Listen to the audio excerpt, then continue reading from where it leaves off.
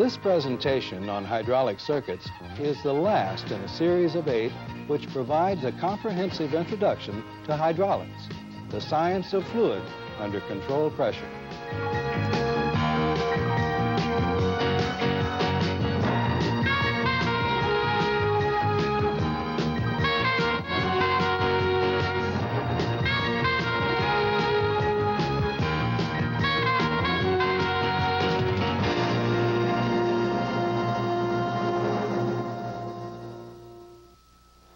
Hydraulic circuits, even the most complex ones, are made up from a surprisingly small number of different components. Here on our fluid power trainer, for example, I've set up a circuit that includes a vane-type pump, a relief valve, directional valve, flow control, and cylinder. This type of circuit, with its slow feed forward and rapid return, can be found on any number of machines. I'm Paul Cook for Sperry Vickers. Now, let's move to a graphic example of another circuit. We'll need a cylinder, a directional valve, and of course a pump and a reservoir for fluid. Filters, too, are a necessity with today's highly efficient components. We placed one at the pump inlet and one in the return line from the directional valve. Now, by shifting the directional valve back and forth, we can make the cylinder reciprocate, but we haven't provided a place for the oil to go when the cylinder stops at each end of its stroke. So we need a form of pressure control. We'll use a relief valve. Now we'll need something to drive the pump, and that can be anything you select, from an electric motor to a windmill, as long as it can provide the necessary torque and proper drive speed. If this were a circuit for a grinder, we might have a problem. The table would move faster in one direction than the other because of the differential areas in the cylinder. A simple fix would be to use a double-ended cylinder. Then the speeds and forces would be equal in both directions. Now, there is another way we could get the same results. It's called a regenerative circuit. For equal speeds and forces, a cylinder with a 2-to-1 area ratio is used. That means with the piston retracted, the fluid in the rod end would be 1/2 of what's needed to extend the cylinder. To make it work, fluid from the rod end, instead of going to tank on the extending stroke, is routed back to the inlet side of the directional valve, and from there into the cap end. This means we will have equal pressure on both sides of the piston. But the greater force on the cap end, because of its larger area, will cause it to extend. Since the fluid displaced from the rod end provides half of the fluid required to extend the cylinder, the pump needs only to supply the other half, and it will take only half as long as it would in a conventional circuit. No, we didn't get something for nothing. Pressure in the rod end resists the forward travel, so what we gained in speed, we lost in force. If it were necessary to regulate the speed of the cylinder, this would be a good application for a bleed-off flow control. The workload is fairly constant, and there's no tendency for it to run away. We would save some energy, too, in that the pump would operate at the workload pressure rather than the relief valve setting. Now, it's often necessary to have 2 cylinders which operate in sequence.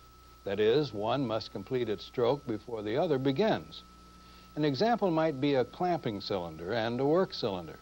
Naturally, we'd have to clamp first, but fluids take the course of least resistance. And if the work cylinder moved easiest, we'd be in trouble. Such an application calls for a sequence valve, which will not only assure that the clamp moves first, but also maintain sufficient pressure to hold the workpiece as the second cylinder approaches. This time we'll use a single directional valve to control both cylinders. The sequence valve, which is held closed by an adjustable spring, will prevent flow to the work cylinder until the clamp is firmly in position.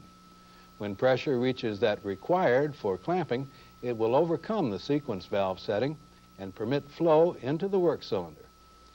Pressure in the clamp cylinder will be maintained at the sequence valve setting regardless of how easy the work cylinder moves.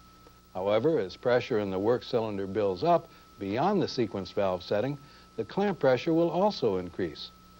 Sometimes, to avoid crushing the workpiece, a pressure-reducing valve is used to limit clamping pressure to a safe maximum. A pressure-reducing valve is held in its normal open position by a spring and is closed by pressure sensed at its outlet port. With a sequence valve and a pressure-reducing valve added to our circuit, we can not only cause one cylinder to move before another, we can maintain pressure on it between set minimum and maximum levels as the second cylinder performs its function. Now, let's try a rapid traverse and feed circuit. They're quite common in machine tool applications for drilling, tapping, and similar functions. Since the work will be done on the extending stroke, we'll use a long cylinder with a single rod. In order to be able to stop in mid-stroke, we'll need a 3-position directional valve, which is spring-centered with at least the cylinder ports blocked. Next, a large volume pump to provide the speed we'll need in rapid traverse, and the ever-present relief valve. Have you noticed these are the same basic units we used before? This time we'll put a flow control in the exhaust line from the cylinder. A drill might pull ahead as it broke through the work, so a meter-in or bleed-off circuit wouldn't do. We now can control the cylinder's speed during its entire extending stroke, but that's not quite what we want. We need to move up to the work quickly, then slow down just before the drill contacts the work. To do this, we'll use a cam-actuated shutoff valve that's normally open. Its proper name is a deceleration valve.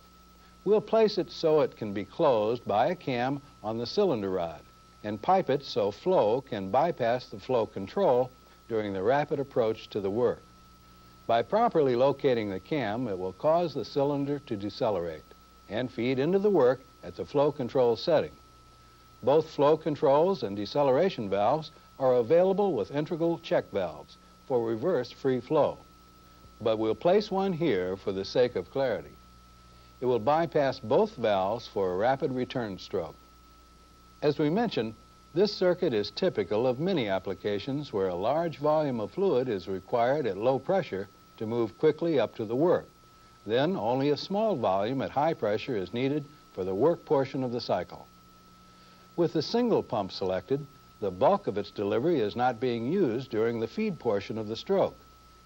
As a result, it returns to tank through the relief valve at its setting, and a great deal of energy is wasted. I might not have mentioned this if we didn't have a fix, but luckily we do. It's called an unloading circuit, and it uses 2 pumps, one large and one small. The small one needs only enough volume to supply a little more fluid than our system requires at high pressure.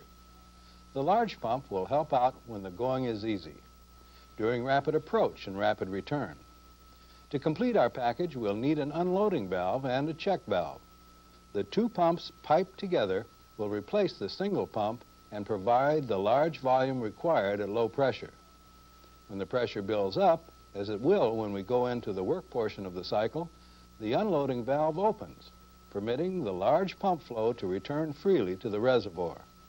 The small pump, however, cannot get through the check valve and continues to operate up to the relief valve setting. As the cylinder returns at low pressure, the unloading valve closes, and the large pump volume again joins the small one for a rapid return. Come to think of it, we not only save energy with this circuit, we can usually get by with a smaller electric motor. With a single pump, the motor has to drive its full volume up to the relief valve setting. Using 2 pumps, the motor drives the combined volume up to the unloading valve setting. The large pump delivery then goes to tank at little or no pressure, and only the small pump goes to the relief valve setting. Now, how about another application? A hydraulic curing press. Here again, we'll need a lot of oil to close the press quickly, then a small amount at high pressure during the curing cycle. Sounds like another good application for an unloading circuit, and it is. But we're going to try another approach, an accumulator, a device for storing oil under pressure. First of all, we're going to need a pump, relief valve, directional valve, and cylinder. If we select an 8-inch diameter cylinder, It will have an area of 50 square inches, and at 1,000 psi will develop a force of 50,000 pounds, or 25 tons. A 15-inch stroke would require 750 cubic inches, or 3.25 gallons of oil. So a 20-gallon-per-minute pump would close it in 10 seconds. We'll use an open center valve, but put a counterbalance valve in the line from the bottom of the cylinder. It does just what its name implies. It counterbalances the weight of the press platen and keeps it from falling. We're now able to open and close the press and build up to 25 tons of force. But to hold it for several minutes would have our 20 gallons per minute pump running at 1,000 psi, with most of its delivery going back to tank through the relief valve, and that's not practical. We'd be wasting nearly 15 horsepower. Now this is where the accumulator comes in. We tee the accumulator off our main supply line between the relief valve and the directional valve. It has a bladder in it, something like the one in a football. Next, we'll pressurize or preload it with dry nitrogen to about 600 psi. This time, when the press is fully closed, instead of going over the relief valve, the oil will start filling the accumulator from the bottom and compressing the gas even more. By sensing the pressure with a pressure switch, we can actuate a small solenoid valve and vent the relief valve when the pressure setting is reached. A vented relief valve opens at very low pressure, permitting the pump to flow freely back to the reservoir. A check valve placed upstream will prevent backflow from the accumulator, and the compressed gas inside will maintain pressure in the rest of the circuit. Any drop in pressure can be sensed by a pressure switch, which at some predetermined minimum pressure will energize a solenoid valve and devent the relief valve. The pump flow will again be directed into the accumulator, but only long enough to replace the fluid lost through leakage, and the cycle will repeat. In this way, the pump will operate under pressure for only a few seconds during the entire curing cycle. Well, looking back, we've discussed a simple reciprocating circuit, a regenerative circuit, a sequencing circuit, a traverse and feed circuit, an unloading circuit, and a hydraulic press circuit using an accumulator. That's 6 circuits in all, each quite different from any other. Now, let's see how many different hydraulic components we used. Reservoirs common to all circuits. Filters, they'll pay for themselves. Pumps, the heart of the system. Relief valves and pressure-reducing valves for overload protection. Directional valves controls the motion. Cylinders provides the motion. Check valves, a one-way directional valve. Flow controls to regulate the speed. Deceleration valves for smooth transition from rapid advance to feed. Accumulators for storing oil under pressure. And sequence, counterbalance, and unloading valves. We've grouped the last 3 together because they're essentially the same valve using different control pressure sources and either internal or external drain connections. Actually, we've merely scratched the surface of the many possible applications for hydraulic systems. Once we know the motions, speeds, and forces required, it's a simple matter to select the necessary components to provide them. You're probably already thinking up projects of your own. Why not start with a log splitter? You now have the know-how. Well, that concludes our discussion of hydraulic circuits, which is the final chapter in our 8-part training series on the basics of hydraulics. I'm Paul Cook for Sperry Vickers.